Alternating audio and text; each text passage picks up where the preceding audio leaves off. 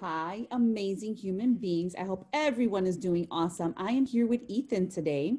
Hi. Ethan wants to say hi. And the reason why he's filming with me today is last year, right, in 2020, we talked about different winter traditions or holidays that are celebrated by different people around the world.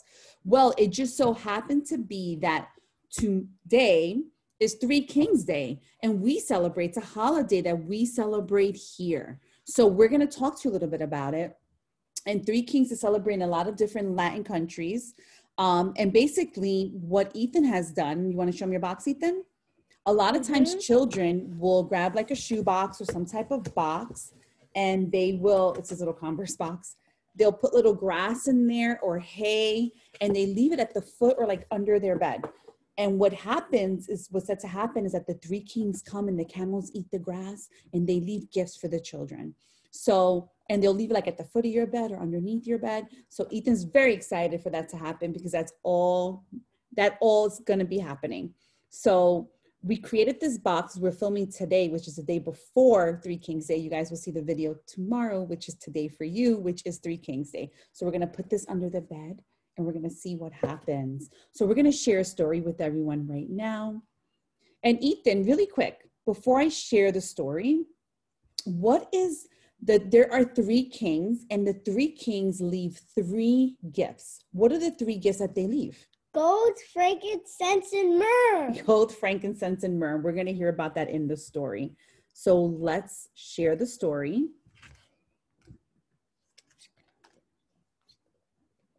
And make my screen large.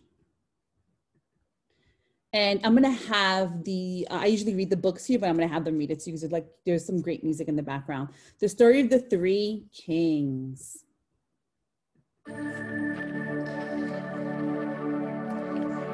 Long ago in the East, in lands far from one another, there lived three kings, Melchior of Arabia, Gaspar of Tarsus, and Balthazar of Saba.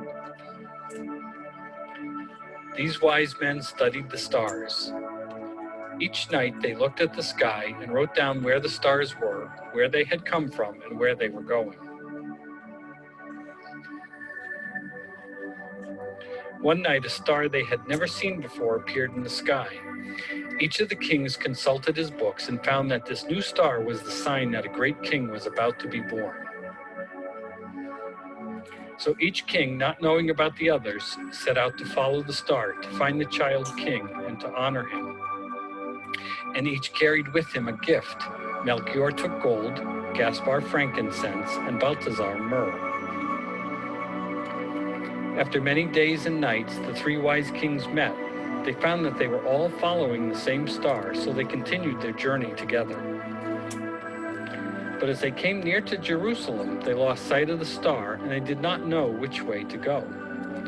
"Let us ask at the palace of King Herod," one of them said. "Surely Herod will know of the birth of another great king." "Where is he that has been born to be king of the Jews?" they asked. "We have seen his star in the east, and we have come to honor him." Now Herod, who was an evil man, was disturbed when he heard this. He wished to be the only king in that land. He went to his chief priests and learned men and asked them where this child would be born. "It has been written at Bethlehem in Judah," they told him. Herod sent for the three kings. "Go to Bethlehem and find out all about the child king," he said. "And when you have found him, come back and tell me so I may worship him too." The three wise kings set out for Bethlehem, not knowing that Herod wanted to destroy the newborn baby. And there in the sky, once again, was the star. They followed it until it stopped over the place where the child was born. Like a flame of fire, that star pointed out God, the King of Kings. And going into the place, they saw the child with his mother, Mary, and falling down on their knees, they honored him. Then they opened their treasures and offered the gifts of gold and frankincense and myrrh. That night, as the kings slept, they were warned in a dream not to go back to Herod, for he wished to destroy the child.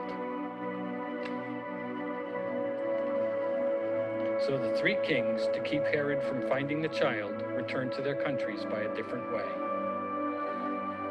And that's the story of the three kings. So that is the story of the three kings. So now you have an idea of what that cultural or that tradition is, okay? So we'll definitely keep you posted on how that looks for Ethan when he gets his visit and receives some gifts by his bed or under his bed. So we are excited to be here with you. We hope you have a super amazing and powerful day. Make sure you are intentional about making good choices, about being kind, about listening to your teacher, about getting your work done, and make sure that that's really what you have in your heart. Have a great, great day. Say bye, Ethan. Bye.